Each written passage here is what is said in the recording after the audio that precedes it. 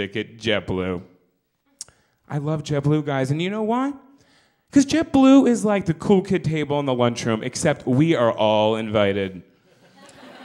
It's like a party in the sky. Think about it. They have drinks, they have snacks, they have awesome entertainment.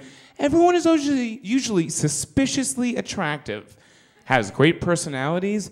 They basically went about making every reason why you would want to fly, all the reasons why you would. All right? Think about it, all right? You feel cramped on a flight? We're going to give you more legroom. They're offering land in places in which land is not really supposed to be available.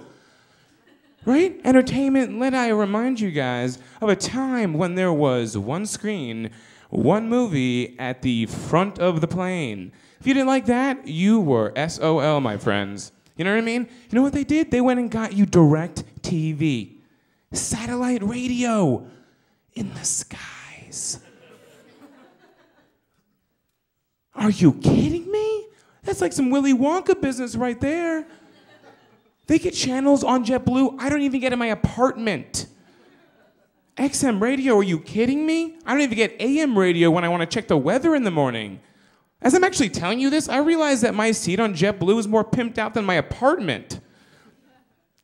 And you think about it, snacks, right? Snacks. I don't want a filet mignon on a flight. I don't want fish.